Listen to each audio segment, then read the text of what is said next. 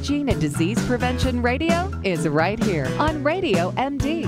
Here's author, blogger, lecturer, and national medical media personality, Dr. Michael Smith, MD, with Healthy Talk.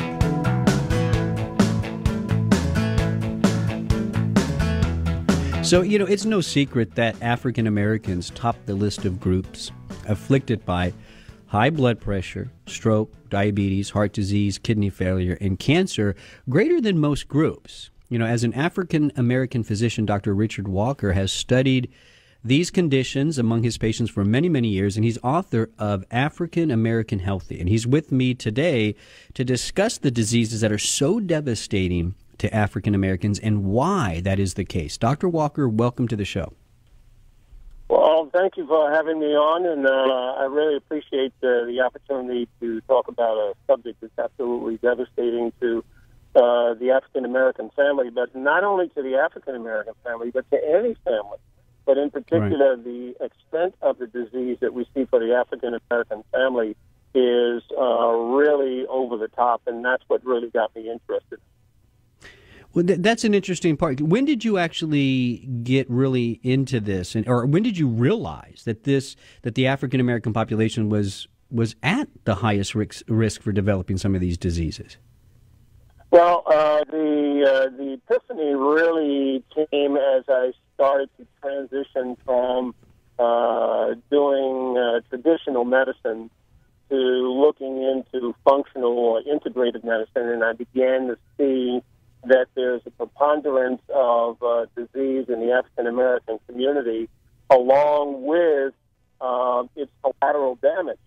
But becoming cognizant of the kind of diseases really occurred when I was a kid.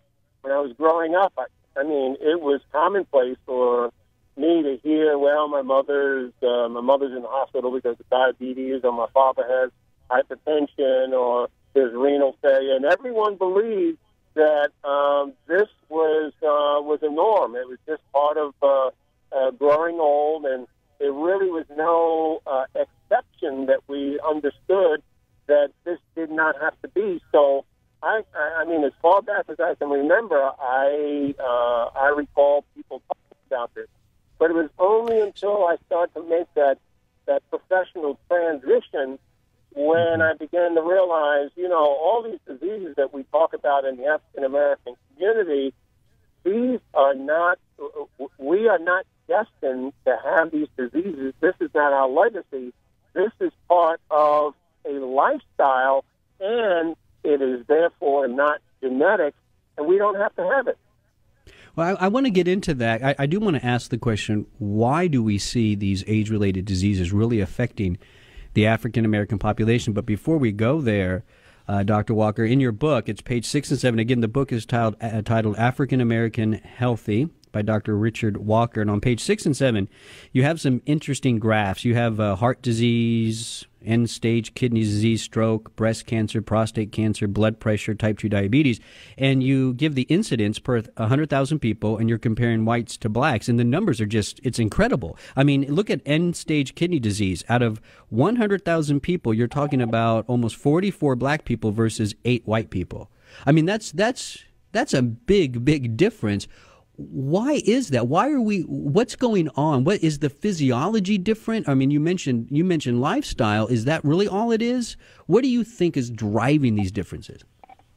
Well, I think it's all of the above. It's not just lifestyle. There is a genetic component. There's a nutritional component. So it's multifactorial, and it's very difficult to say it's just one thing. But I think that if you had to do a couple of things in order to make a transition, where would you put the money? And I would put the money on the very things that you discuss on your program, and that is about lifestyle changes in terms of what we eat and things that we can do in order to supplement what our body does and does normally. So if we can do those kinds of things, we can make a dent in the majority of the problems that we're seeing in the African American community. So having said that, I would say one of the biggest problems that you have in the African American community is that we don't eat well. Of course, I'm generalizing, but we don't eat well. And when I say we don't eat well, if you take the preponderance of African Americans in the communities that we're in, there are food deserts.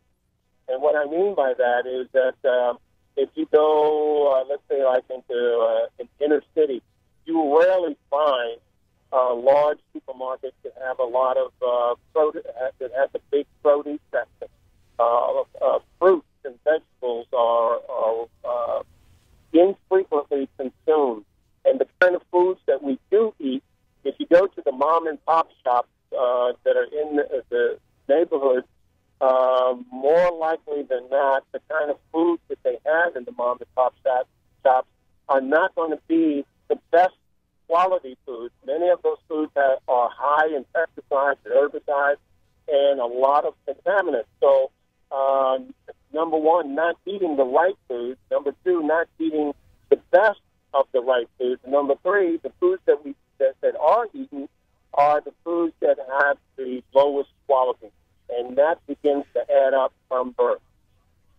It makes me want to ask a question, though, because when you look at the overall adult population in this country and you put all races together, none of us are really eating all that well. And we know that's having a huge effect on us. Diabetes is just rampant in all cultures and in all races in this country.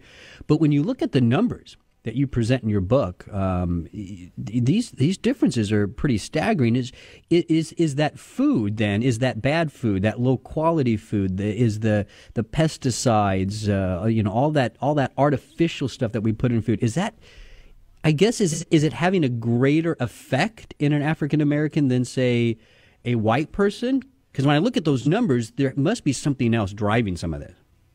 Well, let's take end-stage renal disease, for example.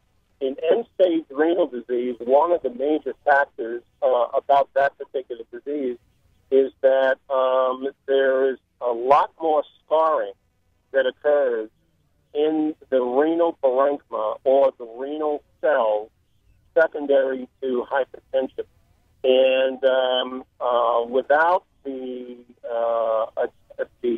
a high level of vitamin D3, that scarring is one of the major reasons why there's so much more